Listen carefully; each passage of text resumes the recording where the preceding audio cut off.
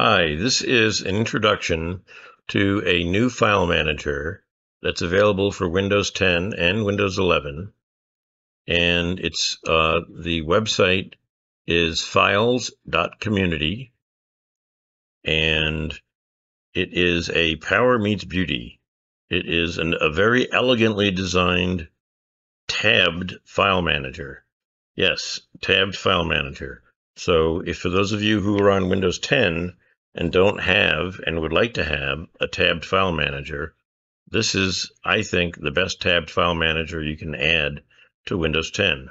It's also very useful to add to Windows 11, and I'll show you why.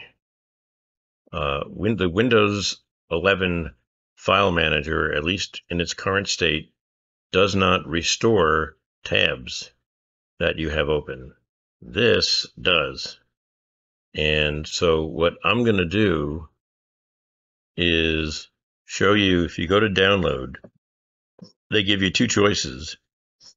They would like you to donate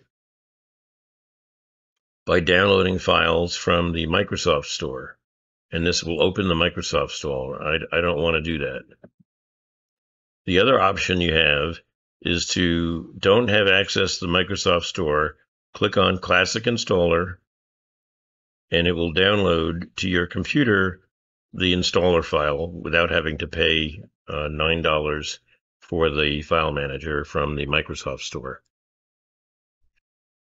If you'd like to donate money after you use it, you're more than welcome to go into the Google Play, the Microsoft Store, and purchase it.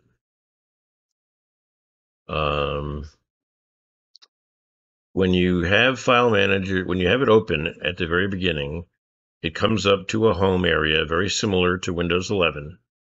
And these are all of the same things that I have pinned to quick access in my regular Windows File Explorer.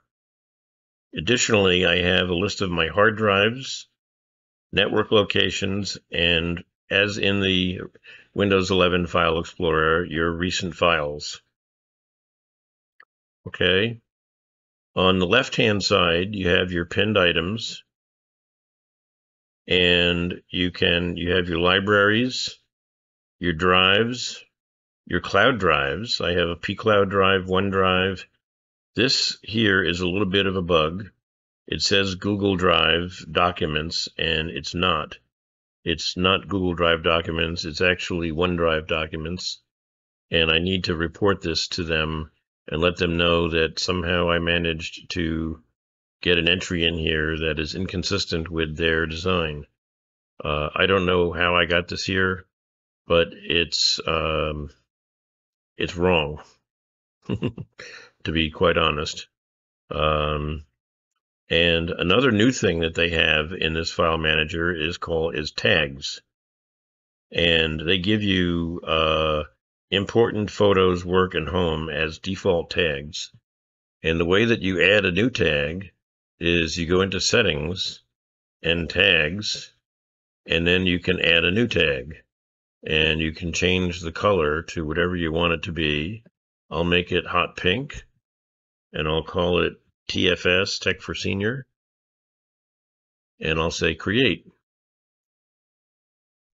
Now, if I want to designate any file that I have, let's say I go into my home folder and I want to designate, I've already designated, you can see, a file with the tag work. Here is another one I'll put in, and I'll right click it, and I'll say that I want to add a tag. I'll put it in Tech for Senior. And then if I scroll down to Tech for Senior,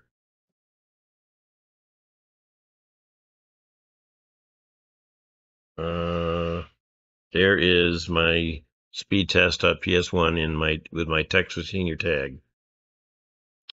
So, very clean interface on the left-hand side. But what's really nice is I can decide that I want this tab to be my downloads folder. And I want this tab to be my home folder. And I want this tab to be my Stug website design folder. And I would like my next one to be my pCloud drive. And I would like my next one to be my Google Drive. And I can set it to my Google Drive. And then lastly, I'll add my Microsoft OneDrive. Now, if I close this program out, it doesn't get rid of all of those tabs. If I go back in and I open the file manager again, it comes right back the way it was before and opens up all of my familiar tabs. It's almost like restoring a web browser to the previous tabs that you had open. You can't do this with the Windows 11 or 10 file manager. This is something that you can only do, I believe, in this file manager.